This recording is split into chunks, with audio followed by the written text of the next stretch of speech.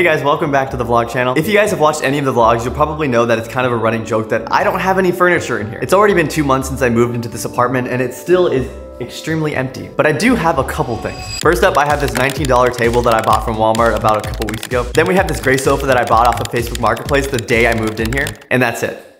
That's really it. And I'm fine living like this. Like I could live like this forever. But I realize if I ever want to have like people over or just appear to be a sane, completely normal human, then I probably should get some more furniture and maybe put some stuff on the walls. Who knows? And what better place to get furniture than from IKEA? I've actually never been to an IKEA, so this will be my first time, which will be kind of fun. The closest IKEA is actually 2.5 hours away, so it'll be a little bit of a drive. People make it sound so cool. I've always just wanted to walk around and see what it's like, and also try the meatballs. Always wanted to try those. So that's what we're doing today.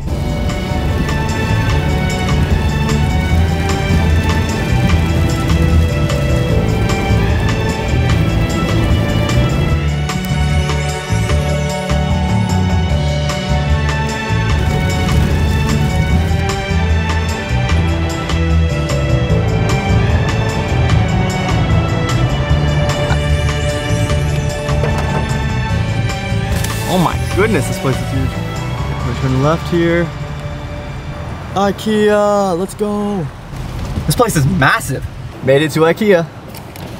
That felt the most. I pray nobody saw that. That 2.5 hour drive felt way longer than 2.5 hours. It was also raining, so people were driving a lot slower. I need to pee so bad. When I'm saying this place is massive, I am not exaggerating. It's huge. Where's the entrance? Okay, there's the entrance. It's so big, they even have a parking garage. Walking into this place literally feels like walking into a mini city. Right in front of the door, there's an escalator that takes you to the second floor, which is the showroom floor. IKEA makes these model rooms using a bunch of their products to help people visualize how it would look in their own home. And the entire second floor is full of a bunch of these little mini rooms. All right, so I got a cart. I'm in the elevator. I legitimately just got lost for like 10 minutes walking around this place. It's so huge. I don't even know where to start. To be honest, I didn't really come here with a plan or much of a list of the things I needed to buy. I just wanted to show up and see if anything stood out to me. But at a place as big as IKEA, that strategy doesn't really work very well. I don't even know where to start. There's like so much here. All right, I guess I'm in the living room section. Lots of sofas, lots of couches. I ended up walking around the showroom a couple times just to get a look at everything before I started deciding on what I actually wanted to buy. The way the IKEA showroom works is that they have you go through this maze of rooms and different showcases, leading you through a bunch of different sections like the kitchen, bedroom section, bathroom section. It honestly felt a little bit like a museum, with each section being a different exhibit. Looking back on this footage, I find it so funny that I was so scared to film in public, even though I was one of the very few people in the entire store. That little plant was $50? $6.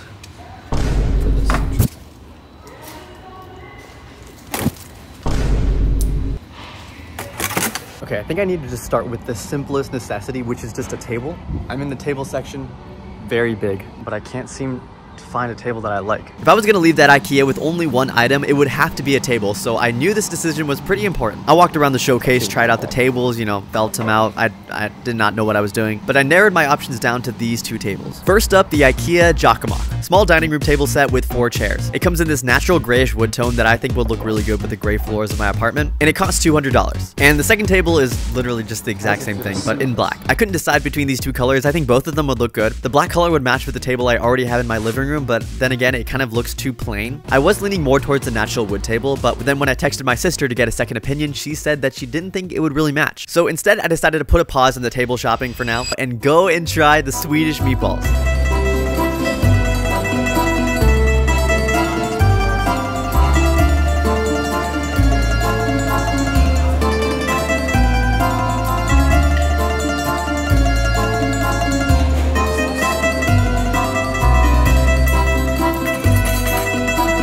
The food here is so much more high quality than I expected. They even put like a little flag in one of the meatballs.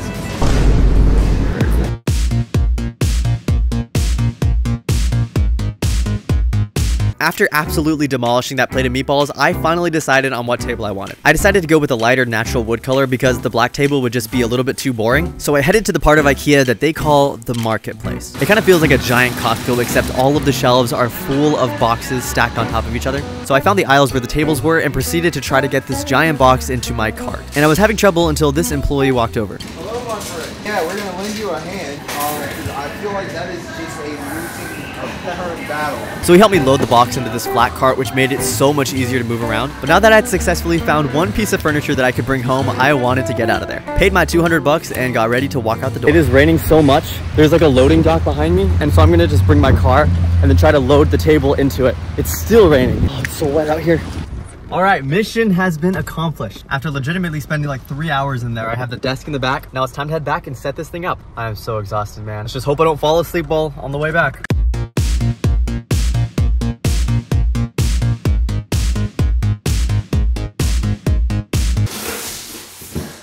This is way heavier than it looks. By the time I got back from IKEA yesterday, I was just so exhausted. I had driven for like 6 hours and walked around in IKEA for a good amount of the day, so the last thing I wanted to do was build a table. But once I started doing it, the table actually wasn't too hard to put together. The chairs, on the other hand, were a little bit more difficult. There were a lot of screws that you had to screw in the wood by hand, so it hurt.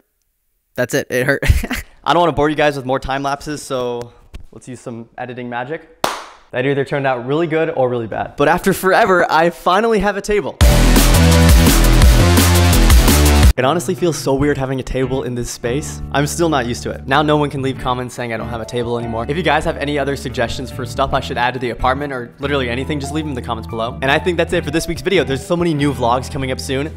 April's gonna be a huge month. I'm gonna be traveling to Dallas, to Los Angeles, so keep an eye out for those vlogs. It's gonna be so fun. Thank you guys so much for watching. YouTube thinks you're gonna like this video, and I will see you guys in the next one.